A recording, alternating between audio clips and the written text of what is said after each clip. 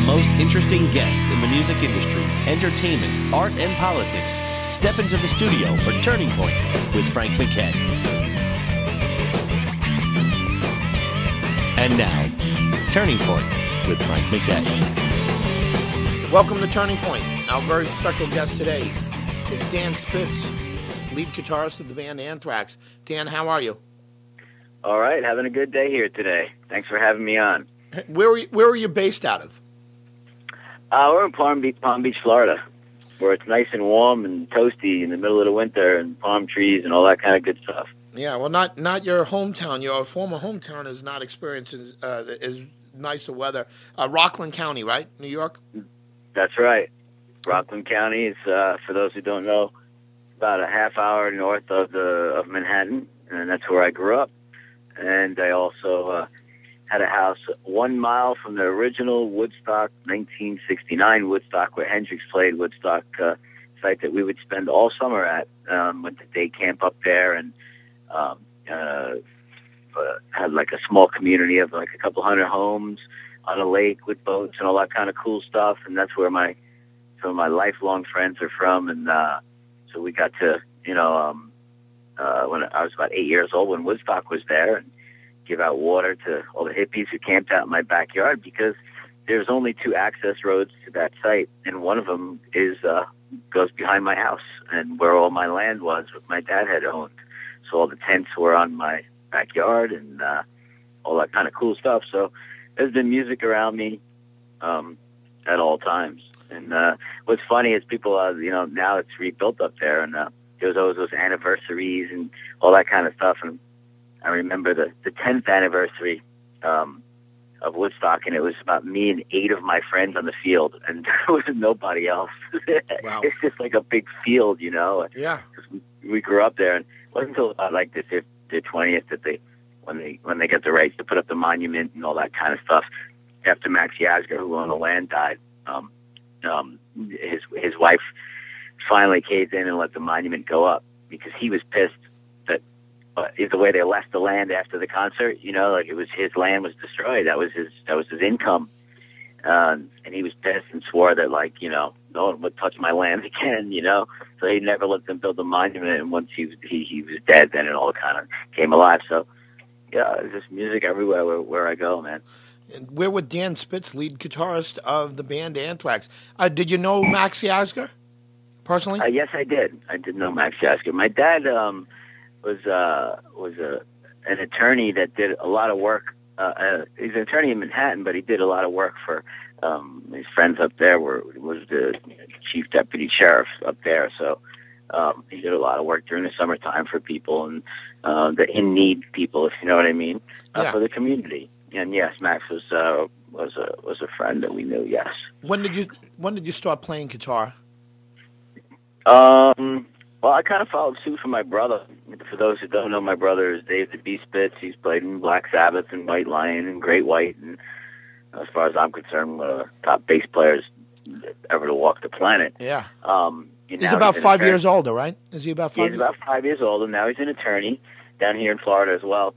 And so he was always, blasting me out of bed, playing bass. And so as a little brother would do, I kind of followed suit, but, picked up the guitar. And my dad, his hobby was collecting really loud stereos, like giant thousands of watt amplifiers with huge speakers. And he was into big band jazz, Frank Sinatra, Benny Goodman, guitar players like Django Reinhardt were blasting in my house at 6 a.m. on a Saturday, even when we were teenagers, and going out and getting drunk and all that kind of stuff that teenagers do, and not coming home till 4 a.m.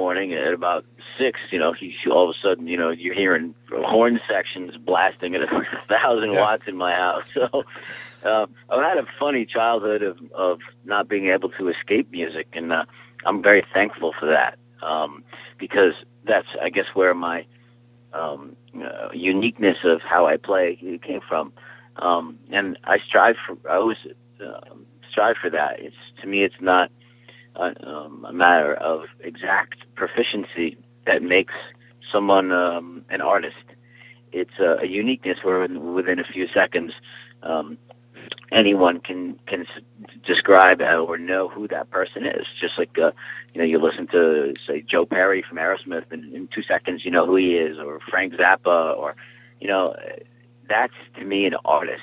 There are, you can separate that and call people shredders, and say, man, wow, what a proficiency there. That gentleman doesn't make any mistakes whatsoever, and that's also incredible. But for me, I strive for uniqueness in what I do and call it art, and rather than just playing music. Well, you mentioned Django, and just in passing, kind of, did you listen to many jazz guitarists?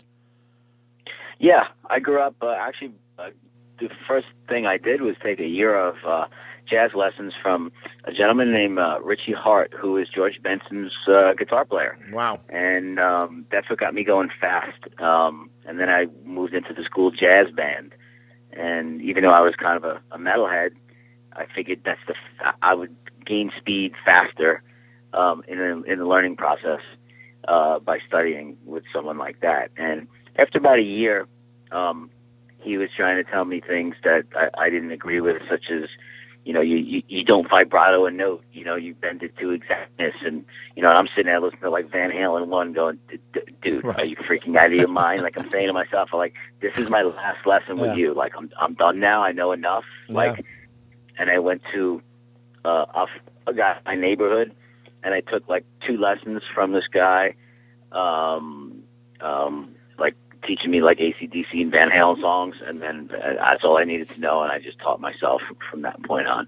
What age was that? Yeah, you got to remember, that's before the internet, and you could just get tabs and all that kind of stuff that everyone has now. It's you're on your own, dude. Yeah, you needed records. Every once in a while, a guitar player would put something. Yeah, we were like slowing the records down with our finger. Like, we didn't have computers to keep it in key as it slows down. And but back then, that's what made us, like someone say, such as me and Scott and James and Kirk from Metallica and the guys in Slayer and Mustaine and everybody. That's what made us the players that we are when we finally hit the studio. And we had our sound of where we came from in our heads, and we were trying to invent that sound and have amplifier companies and make different amps for us that covered bass guitar frequencies that didn't exist yet and all that. But when we finally hit the studio, we were workaholics, and we were perfectionists, where it was one take Joe, and then double that track, and then triple it, and then quadruple it, and those times didn't exist before us, and it's only because of what we grew up with and our determination to be perfect but in a non-perfect way, be unique. How do you like the new developments, or relatively new developments, like Pro Tools and things? Do you have a setup in your home? Oh, of course. I'm Mr. Technology, as anyone that knows me knows. I took 10, 15 years off and headed to Switzerland to mess around with the world's most, complicated mechanical watches. So my room when I was growing up looked like freaking NASA blew up at all times. I'm always the fix-it guy. Yeah. And that was my dad again. He was an attorney, and people that wouldn't pay him. He had a lot of clients in Manhattan that had that kind of like sold illegal cable boxes and illegal Gucci bags and illegal Sony stereos, and they would buy them by the truckloads broken and try and fix them. And the guy didn't pay him in full. He would just go in and fill his trunk up with a bunch of broken, AM, FM, 8-track record player things, and get like 10 of them. So he'd come home every night, and say, go out to the trunk. There's like 5, 6 stereos in there. One, the record player works. One, the 8-track works. One, the AM, FM works. 1, 2 of them, I don't know. But if you can make something out of it, the guy wasn't paying me anyway. So cool. So, I would bring him inside and just figure out how to rip them apart and make something out of them and make it work as a little kid. So I was the kid in the neighborhood who was always fixing that kind of crap. So for me, Pro Tools and, actually I use Ableton Live. That's my full bore, full on, my creative way. I like the way I can loop things and work in little blocks and move them around and so forth when I'm creating. So for me, I love technology. I embrace it, and once again, it comes from my past. I'm not one to conform to what is now. I'm one to hopefully look into 10% of what could be in the future and try to make that happen. And that's what I'm trying to do with with Red Lamb, and and break new ground. Nobody in music has stood for a permanent cause. Meaning just bringing awareness about my daily life, me and Candy, with our twins with autism. We're with Dan Spitz, lead guitarist of the band Anthrax. Turning Point with Frank MacKay returns right after this. Welcome back to Turning Point with Frank MacKay. We're with Dan Spitz, lead guitarist of the band Anthrax. Well, let's give that a little bit of a setup. I spoke to Candy, and she's doing wonderful work, and the two of you are just doing great stuff. Dan Spitz, lead guitarist of Anthrax and Red Lamb, is also an advocate, a wonderful advocate for a very important cause, and that's autism. And you have twin boys that suffer from autism, and that's what sprung you guys into action. Let's tell us about Autism Speaks and everything else you guys are doing. Well, Autism Speaks is the largest global organization that me and Candy had found when our children were diagnosed, and they weren't born autistic, just so everyone knows. They were acting in movies with Maggie Gyllenhaal when they were 9 years old, or actually younger. They were in commercials with Brooke Shields, so speaking and acting and all that. So there's video proof, not by mommy and daddy, if you know what I mean, that everything was fine. And around 18 months to 16 months, they started to regress. And at that time, things like iPads and iPods weren't around to help, and there was a lot of, let's say, snake oil kind of stuff out there that people were trying to sell. And the first organization we found, it was just basically, here's your truthful information, was Autism Speaks. Like, we don't want anything from you. Here's your info, dude.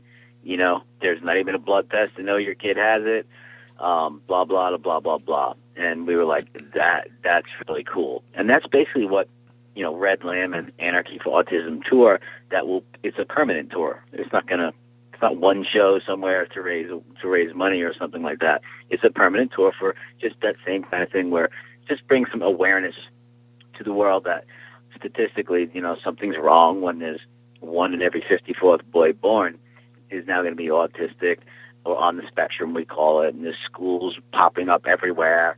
And if you add up every other disease in the world, most of them, the big diseases, statistically, it doesn't come close to what this is.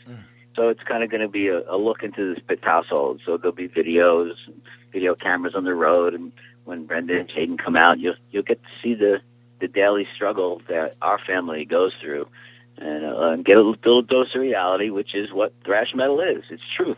Yeah. When we started this ride many years ago, Scott and I, and everyone else, what's called the Big Four now, it was about, hey man, we're so fed up with hey baby, I love you lyrics, and come on down and let's go drinking and get messed up.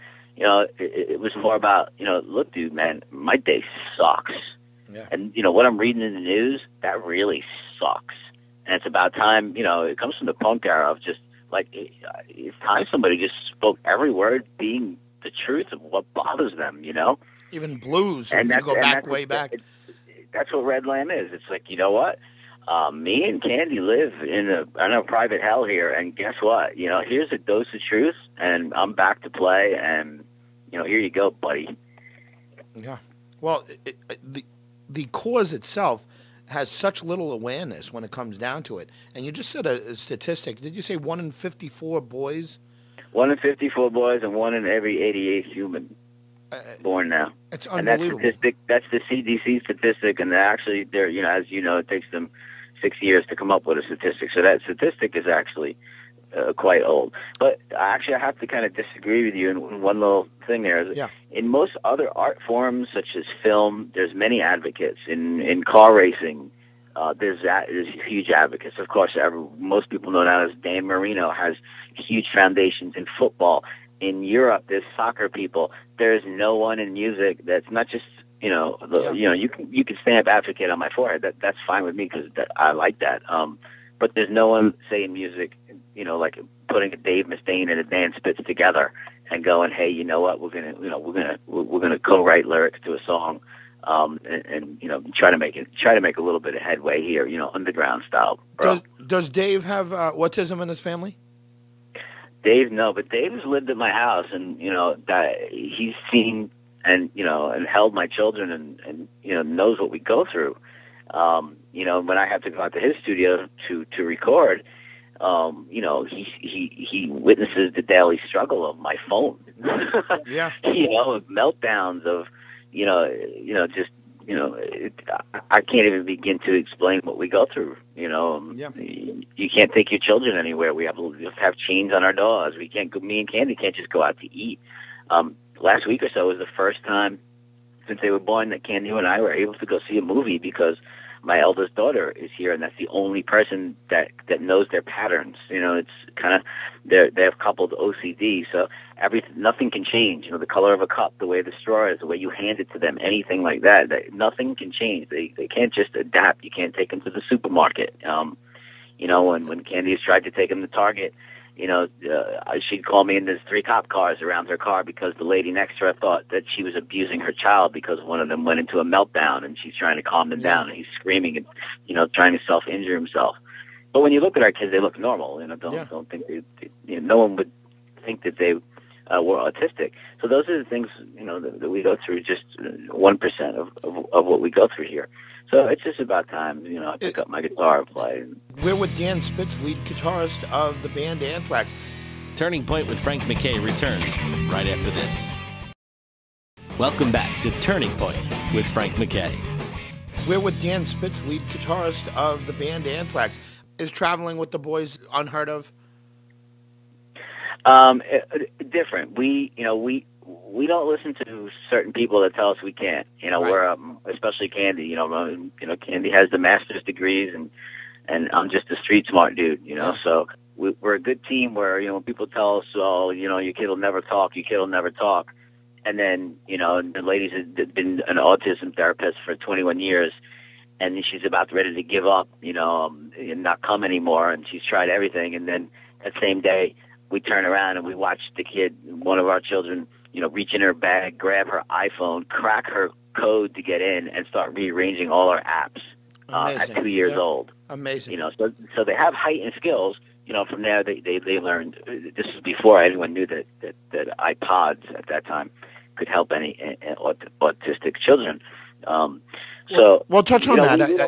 I'm ignorant to that. We don't take no for an answer. So, if you follow our Facebooks, you'll see we're always going to Disney, and there's people that write in, "Oh, have a good time, Dan and Candy."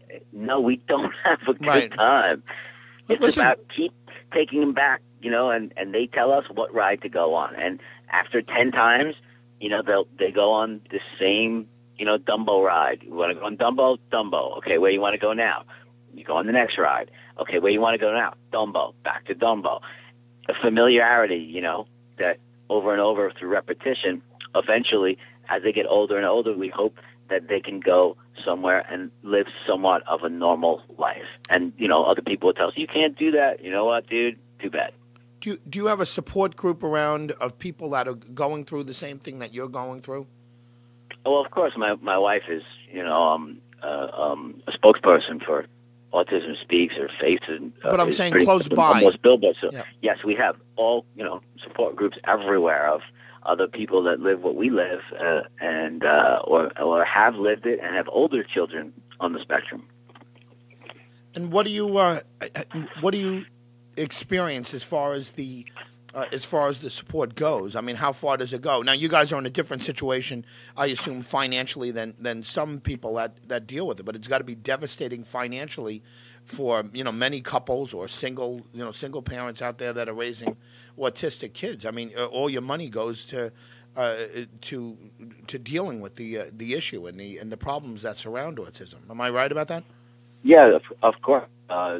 It's just it's millions and millions of dollars to raise one child. We have 2 identical mirror image twins who are affected differently, even though they're from the same egg. And then it's the same human, genome-wise, they have different sets of problems. So yes, it's we're fortunate enough where they just built a brand new autism school, literally at the end of our development. So that's we're blessed that way, but. The additional therapy and all that kind of stuff is you're on your own, The website is autismspeaks.org, am I right? Pardon me? The website is autismspeaks.org. Yes. Yeah, let's just give it again. Autismspeaks.org for anyone who's Well, listening. also, if whoever's going to be coming to Red Lamb shows, and as we build up speed a little bit and all that kind of stuff, there's going to be a few shirts that people can buy from a T-shirt company called Give Back Couture, which give back means obviously give back. That'll go to Autism Speaks, because they're just strictly information and research. They have their own research team, so that there's no BS between somebody else hiring people to give false information, And the other part is an organization that's literally going to put musical instruments into autism schools and into children on the spectrum, as we know what music can do across the board for not just autism, but so many other areas where it just can open so many doors to people who were maybe not completely nonverbal, and all of a sudden they have a voice, just like I have a voice for my guitar. I'm a guy who never likes to leave the house, but I speak to my instrument, and why shouldn't these schools and these children be filled with all kinds of instruments? And so I'm here to kind of just give back a little bit, Dan Spitz from Red Lamb and Anthrax. What could people do that want to be helpful to the cause? Where can, again, autismspeaks.org, I guess, is where you'd point them. But what can they do to be helpful? Just follow what I'm doing, and it's just bringing awareness. That's all, really. It's just the awareness of,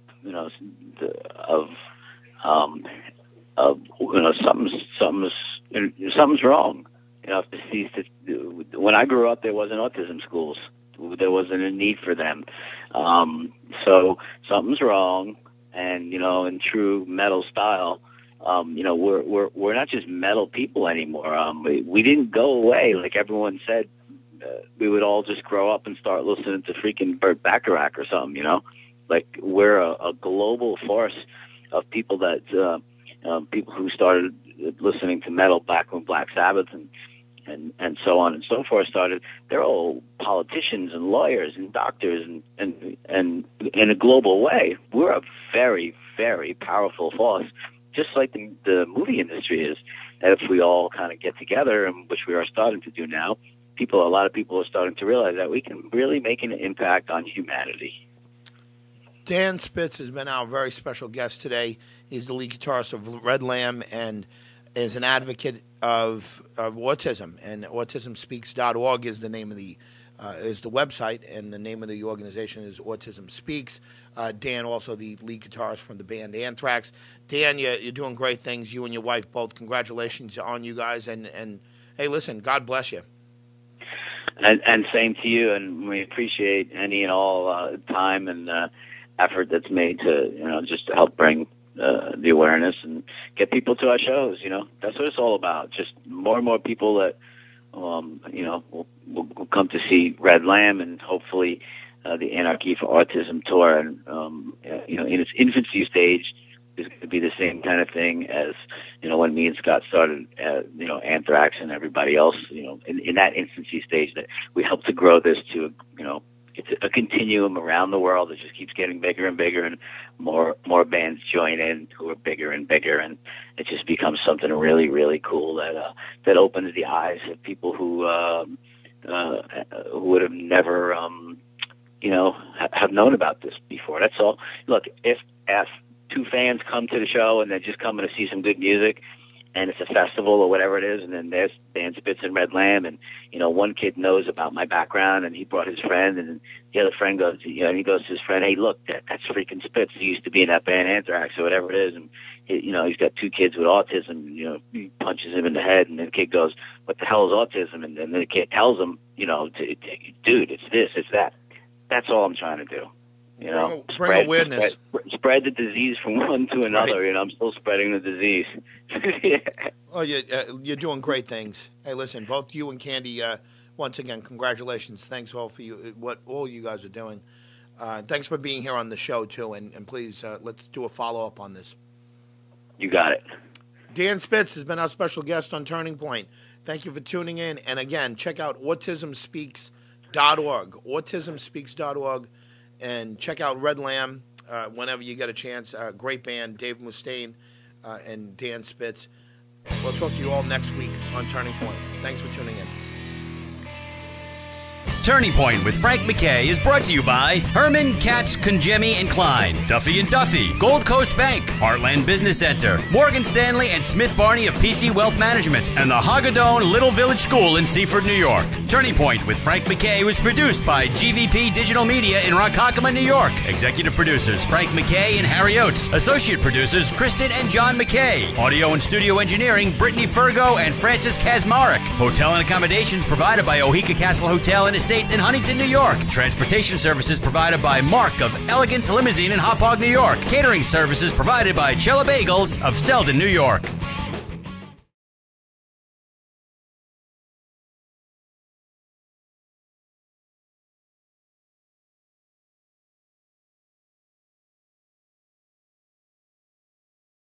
The most interesting guests in the music industry, entertainment, art, and politics. Step into the studio for Turning Point with Frank MacKay. And now, Turning Point with Frank MacKay. Welcome to Turning Point. Our very special guest today is Dan Spitz, lead guitarist of the band Anthrax. Dan, how are you? All right, having a good day here today. Thanks for having me on. Where are you based out of? We're in Palm Beach, Florida, where it's nice and warm and toasty in the middle of the winter and palm trees and all that kind of good stuff. Yeah, well, not your hometown. Your former hometown is not experiencing as nice a weather. Rockland County, right? New York? That's right.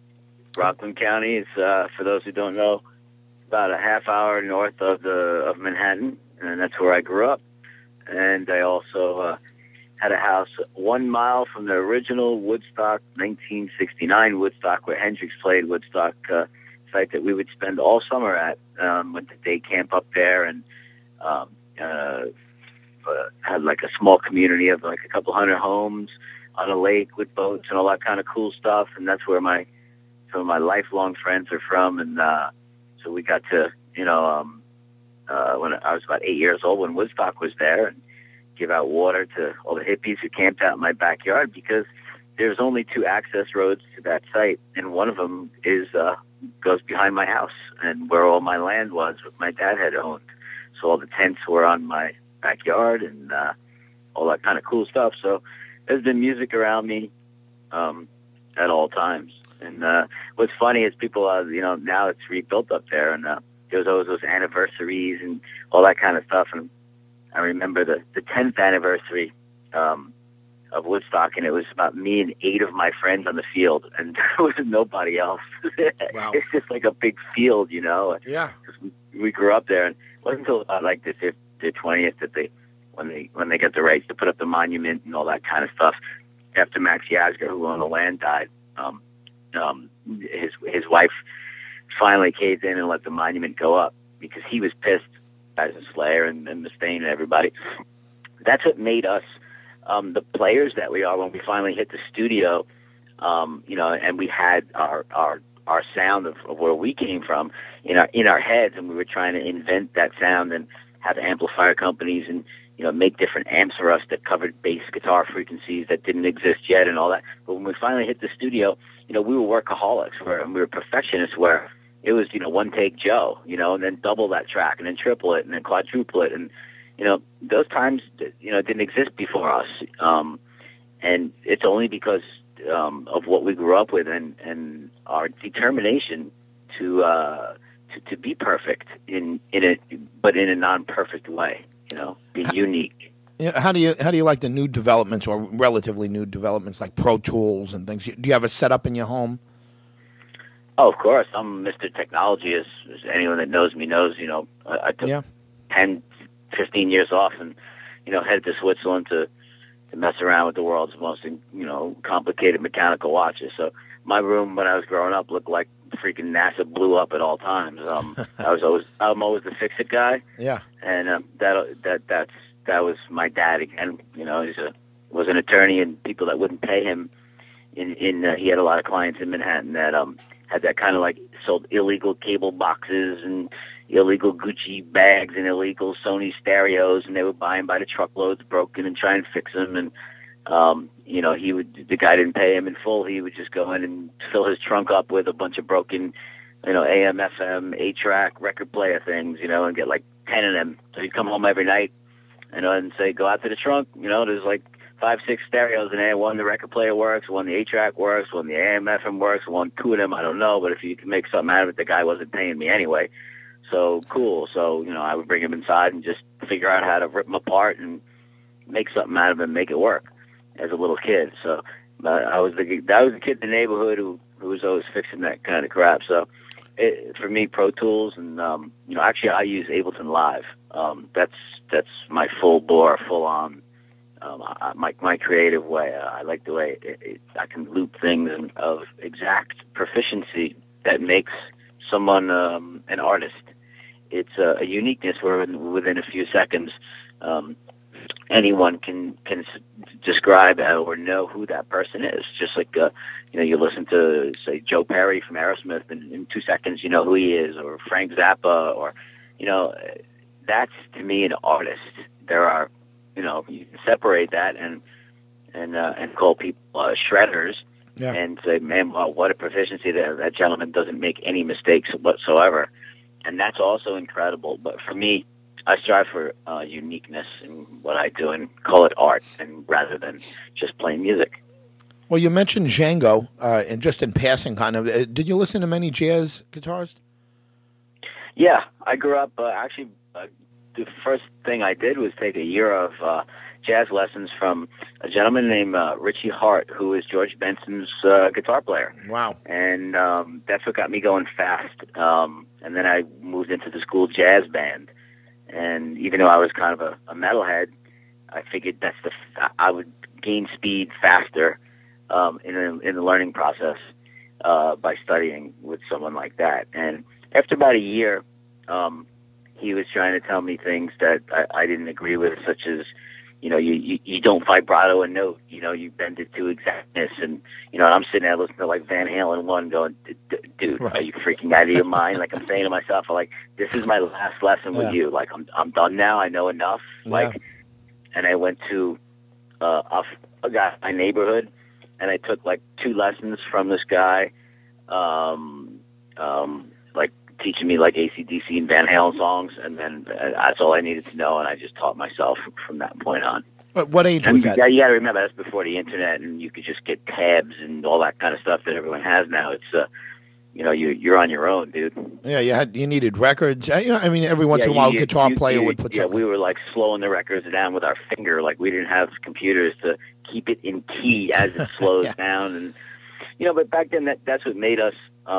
Like someone say, it's such as, me and Scott and James and Kirk from Metallica, and the guy who worked in little blocks and moved them around and so forth when I'm creating. So for me, I love technology. I embrace it, and once again, it comes from my past. I'm not one to conform to what is now. I'm one to hopefully look into 10% of what could be in the future, and try to make that happen. And that's what I'm trying to do with Red Lamb, and and break new ground. Nobody in music has stood for a permanent cause. Meaning just bringing awareness about my daily life. Me and Candy with our twins with autism. We're with Dan Spitz, lead guitarist of the band Anthrax. Turning Point with Frank MacKay returns right after this. Welcome back to Turning Point with Frank MacKay. We're with Dan Spitz, lead guitarist of the band Anthrax. Well, let's give that a little bit of a setup. I spoke to Candy, and she's doing wonderful work, and the two of you are just doing great stuff. Dan Spitz, lead guitarist of Anthrax and Red Lamb, is also an advocate, a wonderful advocate for a very important cause, and that's autism. And you have twin boys that suffer from autism, and that's what sprung you guys into action. Let's tell us about Autism Speaks and everything else you guys are doing. Well, Autism Speaks is the largest global organization that me and Candy had found when our children were diagnosed, and they weren't born autistic, just so everyone knows. They were acting in movies with Maggie Gyllenhaal when they were 9 years old, or even actually younger.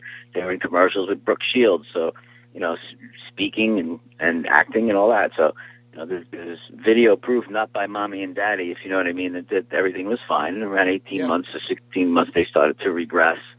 And at that time, things like iPads and iPods weren't around to help, and there was a lot of, let's say, snake oil kind of stuff out there that people were trying to sell.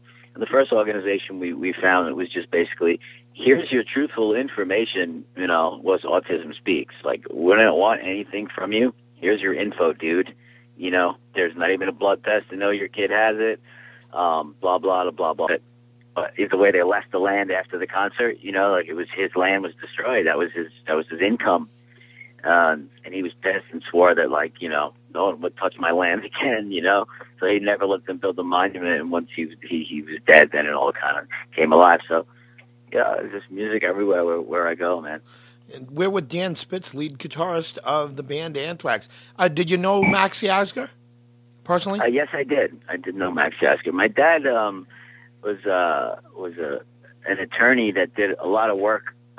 He's an attorney in Manhattan, but he did a lot of work for his friends up there. Was the chief deputy sheriff up there, so he did a lot of work during the summertime for people and the in need people, if you know what I mean, for the community. And yes, Max was a friend that we knew. Yes. When did you start playing guitar? Well, I kind of followed suit from my brother. For those who don't know, my brother is Dave the B. Spitz. He's played in Black Sabbath and White Lion and Great White, and as far as I'm concerned, one of the top bass players ever to walk the planet. Yeah. He's about 5 years older, right? Is he about 5 years? He's about 5 years old, and now he's an attorney down here in Florida as well. And so he was always, blasting me out of bed, playing bass. And so as a little brother would do, I kind of followed suit, but, picked up the guitar. And my dad, his hobby was collecting really loud stereos, like giant thousands of watt amplifiers with huge speakers. And he was into big band jazz, Frank Sinatra, Benny Goodman, guitar players like Django Reinhardt were blasting in my house at 6 in the morning on a Saturday, even when we were teenagers, and going out and getting drunk and all that kind of stuff that teenagers do, and not coming home till 4 in the morning. And at about 6, all of a sudden, you're hearing horn sections blasting at 1,000 watts in my house. So I've had a funny childhood of not being able to escape music, and I'm very thankful for that, because that's, I guess, where my uniqueness of how I play came from.